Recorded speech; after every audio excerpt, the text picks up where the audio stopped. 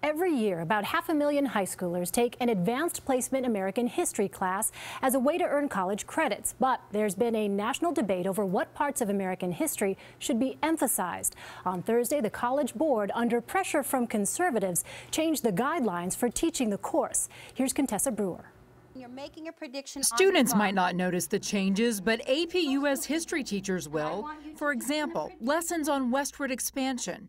In the original version, the focus was almost exclusively on the negative impact of Western settlement on Native American populations. Historian Jeremy Stern helped the College Board craft the revisions. Including that is obviously essential, but you also want to talk about the point of view of the settlers themselves. When you change the story to one of pioneering spirit and economic opportunity, it's not just a change in emphasis, it's a lie.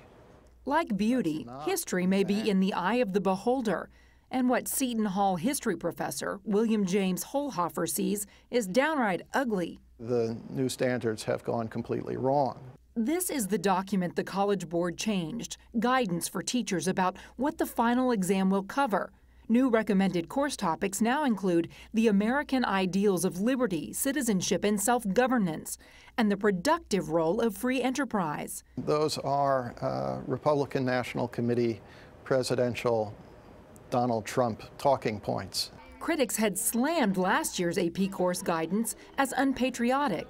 Lawmakers in many states went on a rampage, pushing for changes. In Colorado last September, conservative school board members said the AP American history materials should not encourage or condone civil disorder. That sparked civil disorder, massive community protest. The Republican National Committee adopted a resolution calling last year's framework biased and inaccurate. Ben Carson, a Republican now running for president, went even further.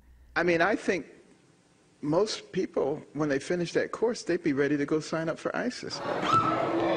The College Board knows the revised framework won't make everyone happy.